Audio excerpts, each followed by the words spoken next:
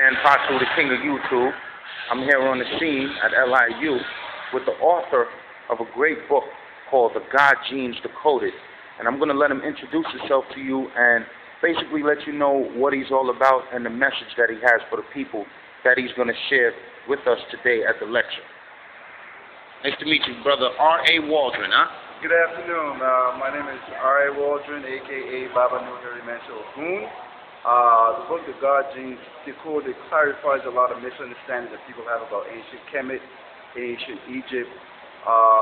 What I found with the Afro-Kemetic movement or Afrocentric movement, unfortunately, by and large, is really people who have been Christianized and have been colonized, and they haven't really thrown off the shackles of colonialism. So they're still trying to practice their ancestral way of life from a Christian or unenlightened perspective.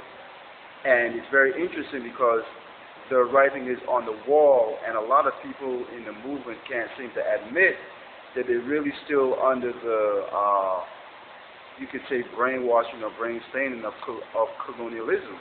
Okay. And it's either you're going to admit that that's what you want to do, you want to be really following a pseudo-spiritual culture, or you want to follow the wisdom of the ancients. So, I'm an African traditional priest. I'm also a Babalawo.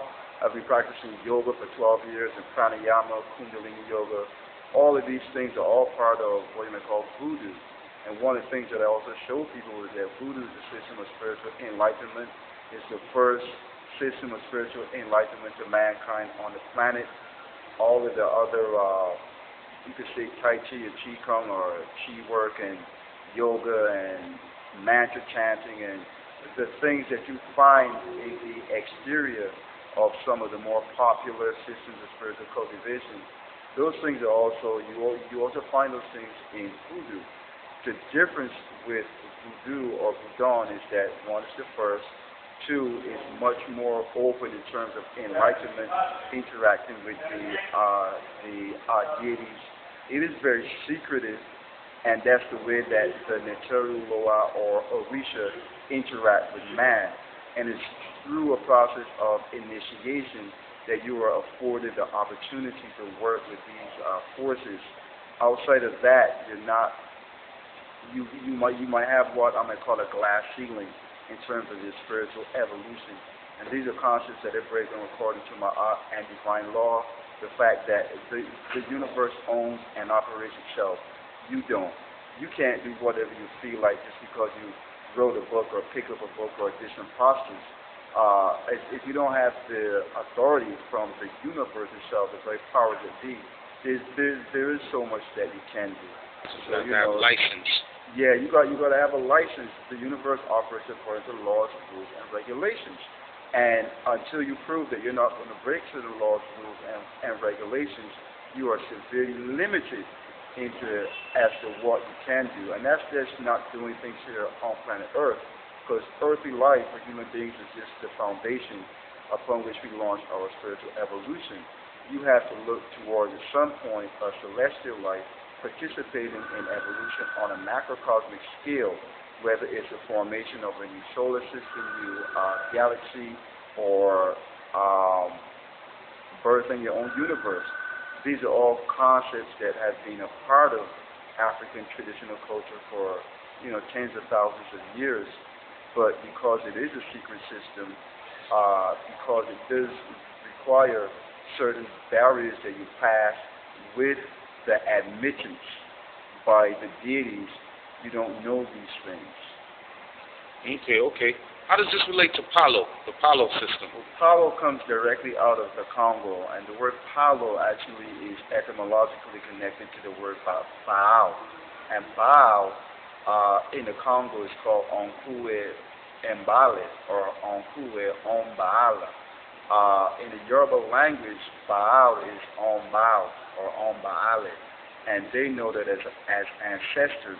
In the Congo tradition, Onkue and Baale is the creator, and all human beings in the universe descended from Onkue and Baale. In ancient Kemet, Baal was worshipped as a form of Osir and a god of war. So, Baal is actually the first spirit of the Gorisha.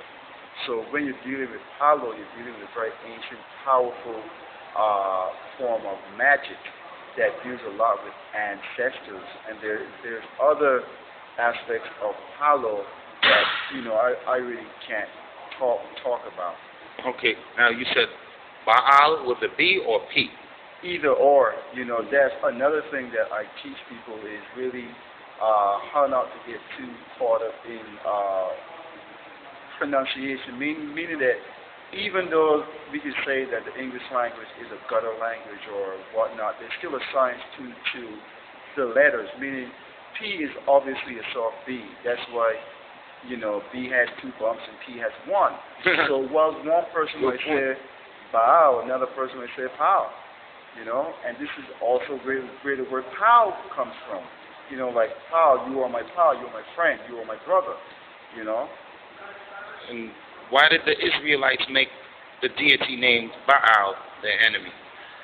Well, that really has a lot to do with conquering people that were already there holding on to their ancient ancestral ways.